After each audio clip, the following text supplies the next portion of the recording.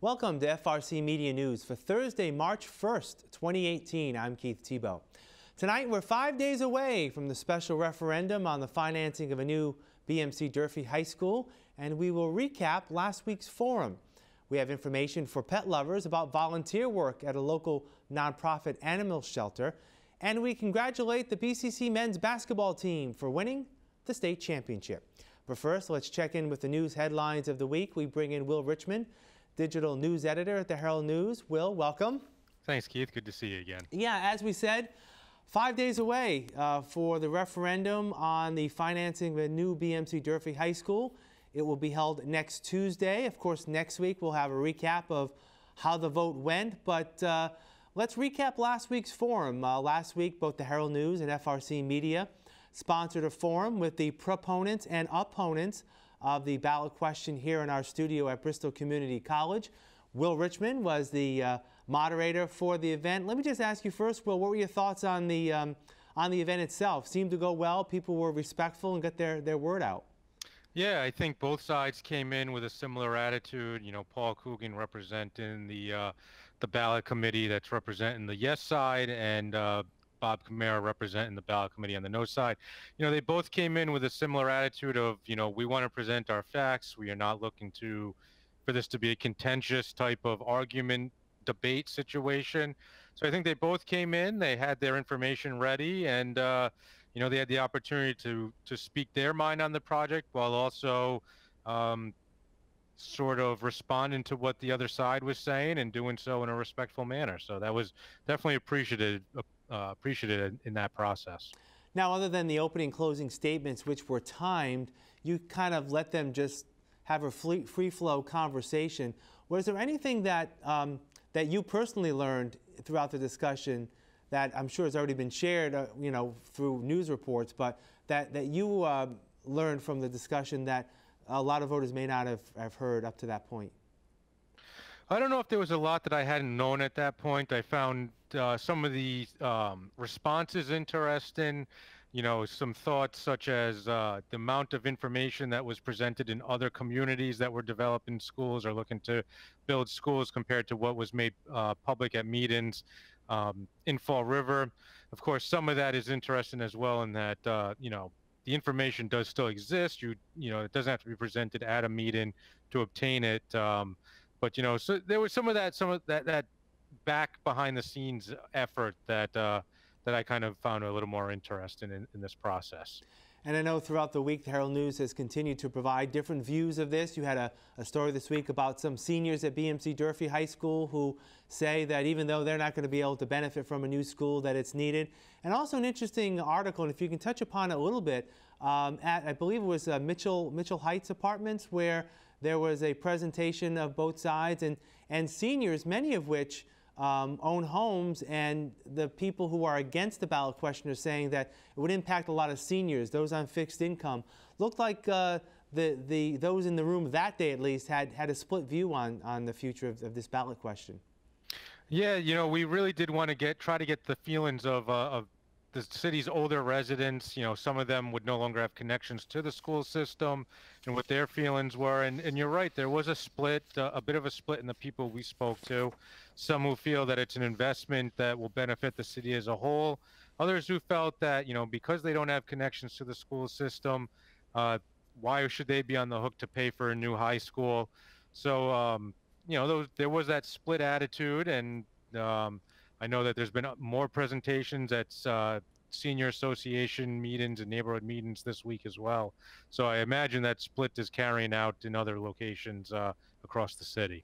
Well, we won't have too much longer to find out what happens. 1 week from now, we'll know the results of the referendum. There may be some other issues that may come up, but that's something we can talk about next week in the eventuality that some of these issues may pop up. Switching to another topic relating to Fall River Public Schools, there was an article this week that was posted online at the Herald News from actually Channel 5 in Boston, talking about the number of students in the Commonwealth that were restrained at local schools. I believe that was in the past year. And Fall River schools actually did not fare well. Two of the the two top schools that had to restrain students for whatever reason, disciplinary reasons, over the past year were schools in Fall River, the Doran Community School and the Mary Fonseca School. Have you been able to follow up at all as to what the reasons were here? Well, we haven't done any follow-up on that end. There were some comments from the superintendent who noted that these aren't restraints aren't necessarily illegal in their use. So he said that they have monitored the situation. They are aware of the schools that have utilized restraints at these high rates, and that in their view to this point, that for the most part they've been purpose in their use and allowed.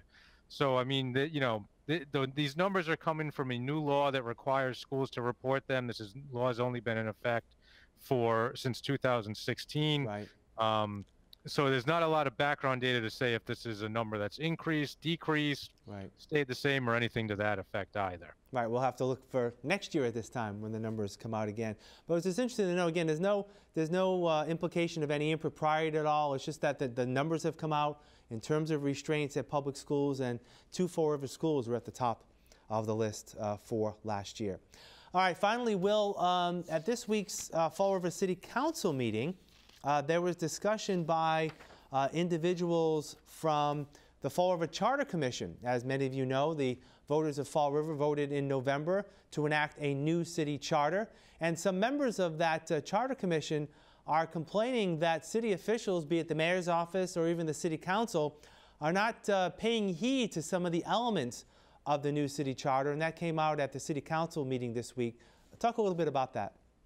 Yeah, so there's a concern among some of those former charter commissions that, as you mentioned, that certain regulations aren't being followed. Particularly, there was a provision that immediately after passage, a commission would be formed to ensure that the charter met correctly with city ordinances and vice versa. And that has not happened yet. The response from Corporation Counsel Joe Macy has been that maybe the time to do this is in June after the budget has been decided. But, as mentioned by the charter advocates, the charter itself called for that to happen immediately. That hasn't been the case. Now, this is a commission that's supposed to be formed in conjunction with the city council, so it's not solely the mayor's office that's lagging on this. There is a council part of this that is required as well, and they have failed to do that. So we'll see where it goes, and at this point, the charter advocates are considering the hiring of legal counsel to see if there's any legal ramifications that might be included in this. It is sort of interesting, however, in that when we were holding candidate forums for city council candidates, that there were a number of city council candidates, be they incumbents and also those running for the seat, that weren't necessarily ready to endorse the new charter at that time. And I believe Mayor Correa also had reservations about some elements of the new charter at that time. But the charter is now the law. It's now the Constitution, if you will, of the city. And we'll see what happens if these proponents of the city charter and these charter commissioners will take and what level of any legal action that they may take as we move forward. All right, Will, what else is coming up at the paper over the next few days? Well, just when you thought talk of the Massachusetts School Building Authority and schools was coming to an end, not so fast. We have our friends at Diamond are also looking to potentially rehab their school, and they have just entered the MSBA phase, eligibility phase. So we take a little bit of a look at where they stand right now, as well as figure out what's next. Our neighbors over in Westport voted yes to build a new high middle school over there. And so we have a look at what's next in Westport as well. All right, sounds good. All right, Will, we'll talk next week. Take care. All right, have a good weekend, Keith. We'll have more FRC Media news right after this. Here are some job descriptions on the latest hot jobs list from the Fall River Career Center. Dental Assistant. Dental Dreams, located at 45 Mariano Bishop Boulevard, is looking for a full-time licensed dental assistant to provide support to the office staff and assist the dental staff with treatment and care to patients. Job number 10283435. Food Operations Manager. Sodesco Operations is seeking a full-time experienced food operations manager to work closely with the clinical nutrition department at St. Anne's Hospital, acting as a liaison between dietitians and nurse managers. Job number 10278054. Seasonal laborer. The Massachusetts Department of Conservation and Recreation is looking for a full-time, experienced seasonal laborer to perform manual labor tasks and assist carpenters, excavation workers, and plumbers with repairs at Heritage State Park. Job number 10284223. H&R Block, located at 1321 South Main Street, is looking to fulfill the following full-time positions. First-year tax professional, job number 10272335. Receptionist, job number 10272382. Bridgestone Firestone Auto Care, located at 748 Pleasant Street, is also looking to fulfill the following full-time positions. Retail Sales Associate, job number 10286962. Automotive Technician, job number 10286959. For more information on these or other positions, visit jobquest.detma.org or call the Fall River Career Center at 508-730-5000. Welcome back. As we already discussed, Fall River residents will turn out this Tuesday for a special election to decide the financing of a new BMC Durfee High School. FRCmedia, in conjunction with the Herald News, held a televised forum last week to get viewpoints on the pros and cons of the issue. Here are some highlights. In 2012, we had the Mount Vernon Group come out and do a complete estimate of renovations. $112 million later, that was our answer. The MSBA came down, walked the building with the estimate, and told us no money for renovations would ever be given to our project. We'll talk about that a little further later, I'm sure, too. Cost.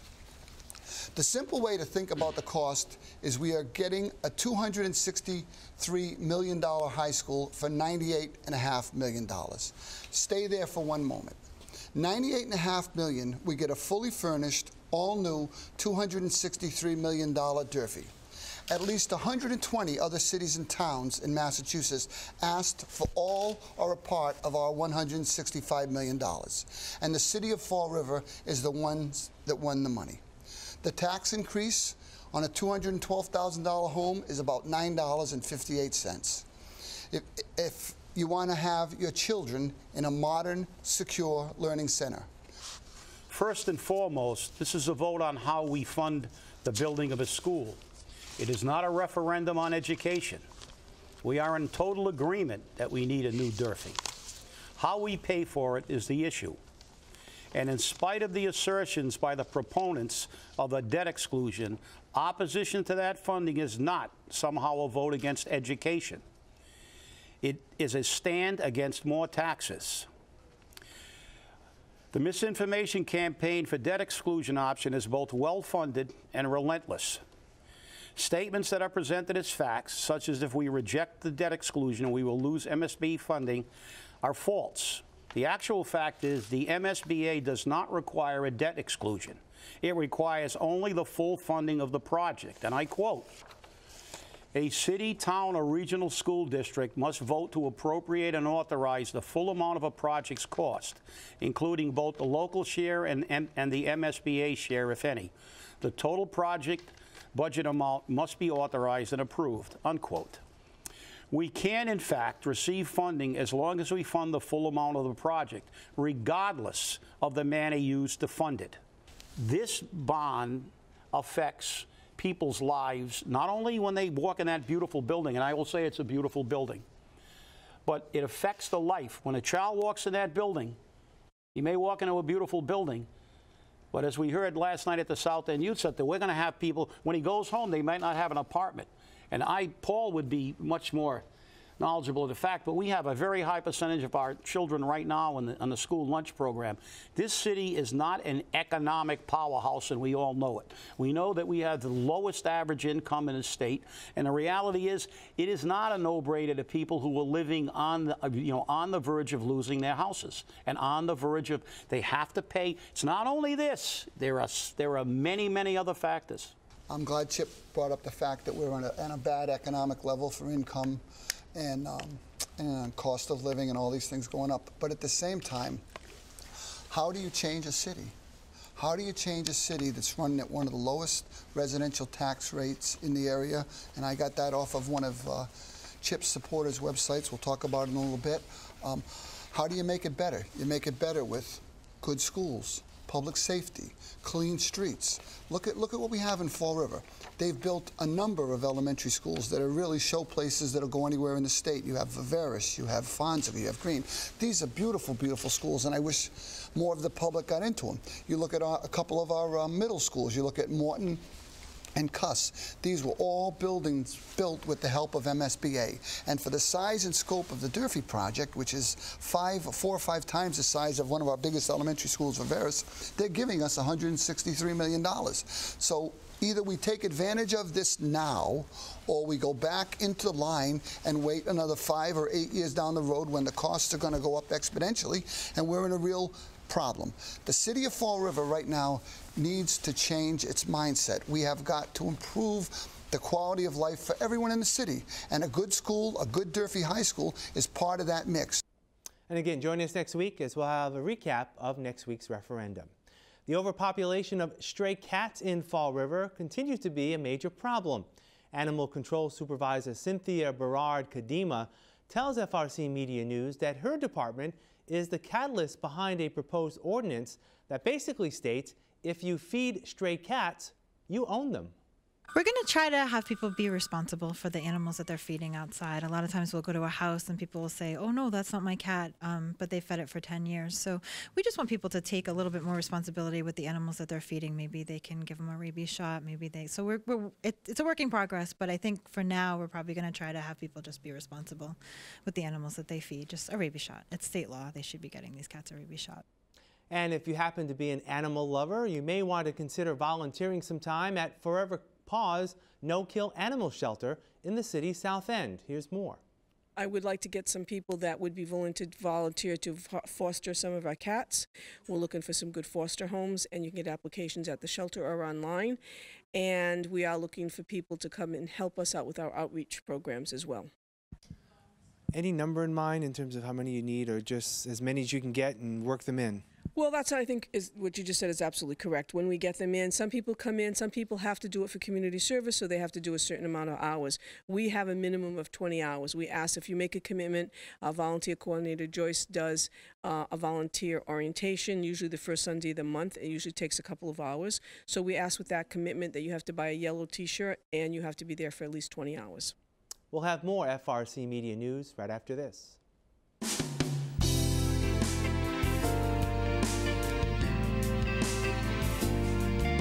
This little girl is Greta. She is a 11-year-old pit mix. She's a second-time offender. She came here at first because she was involved in a house fire. She is 11 years old, so she is a little bit of an older dog. She is no kids only because of how high energy she is. She could definitely knock one of them over, so it's best to keep her with olders. She can be iffy with dogs sometimes. She kind of prefers to have all the attention herself. So she needs someone who understands her and understands that she is going to be really excited most of the time. She loves walks. She loves being outside. She loves to play. So if you're interested in little Miss Greta over here, please come down and visit us. I want to introduce to you today Cactus. She's very special needs. She had a very difficult time in her adopted home. She needs a very, very quiet home where she is the center of attention and someone who will give her a lot of time and patience because she's going to need it. She's a young cat. She's under a year. If she was the only cat and you paid enough attention to her, she would fit into your home quite nicely as an only cat, only pet, with no small children in the house. So if you're that special person, I beg you to come down and see her and meet her and know her for what she is.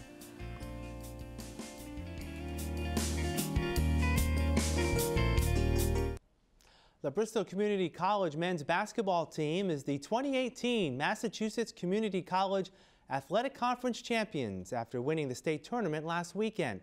It's the second time head coach Rob Delalue and the Bayhawks have taken home that championship. We don't make anything easy, I tell you that.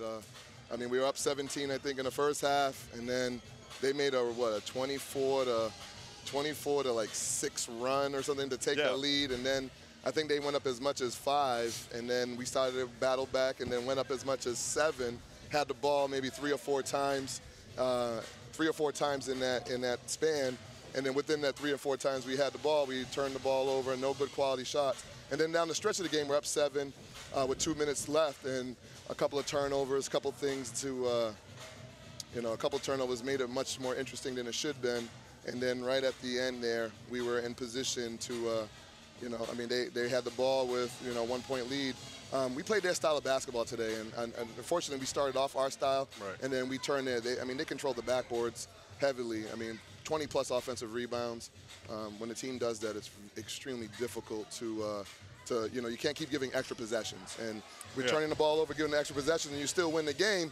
It's, imagine if we could clean that up where we could be as a team. Oh, man. I was going to say, during the first half, you guys had a 16-point lead. You guys were basically in control the whole first half, but you were giving them not second opportunities. You were giving like third and fourth opportunities. You were lucky they were missing a lot of those third and fourth opportunities as well. Absolutely. I thought the crucial point in the game, Coach, and you might think this as well, when you guys were up 37-30 in the half, Bunker Hill made that run, took that 45-41 lead. You called a timeout, kind of settled your team down, because it seemed like at that point, that was a crucial point, because, young kids sometimes in a championship game, they had the lead, all of a sudden they don't. Things could have went either way right there, and they kind of answered the bell. You guys kind of came back and regained that lead, kind of regained that momentum, because Bunker Hill gained that momentum. It seemed like, even at the end of the first half, it seemed like they gained that momentum, and it looked like it was going to be topsy-turvy right there, but you gained it back, and really there was no one to come back after that. Bunker Hill is well coached, and they're very well coached. They play extremely tough. They battle. They play that strong. They play strong basketball. And the biggest thing I told our team before the game began, I said, look, be yourselves. Do not morph into the other team, or don't be extra. I think we got up a lot, and then once we were up, I think we kind of we instead of just doing what worked, we kind of just started going to that mode. Once Bunker Hill, because they're not going to give up, they're well coached.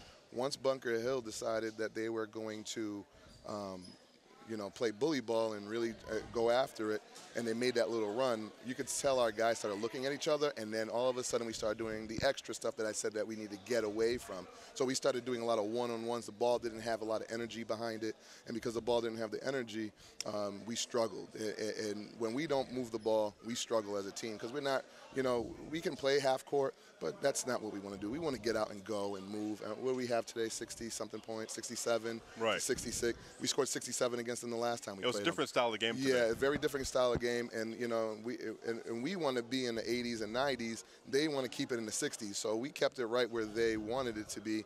And hopefully we learn our lessons. There was a lot of young malfunctions in the huddles out there in the game. And my job is to kind of prepare them, teach them, and get them ready to do what they need to do.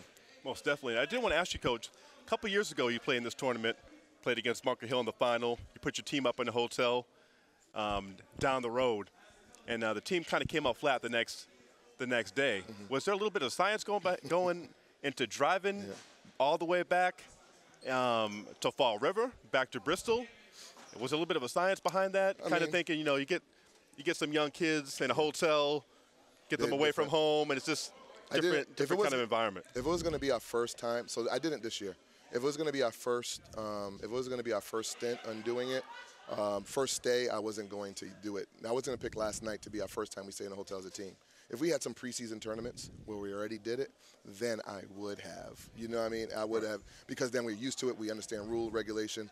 When you get a young group and they're not used to it, then you go out there, and the next thing you know, they're thinking, other ways, or staying up late, or having too much fun, versus saying, no, go back, We get on the bus. It's a road trip. We're thinking of it like another game. Yeah, just like make it like another game and go from there. And I think it worked, and it worked early. And I just think we got a little shell shocked.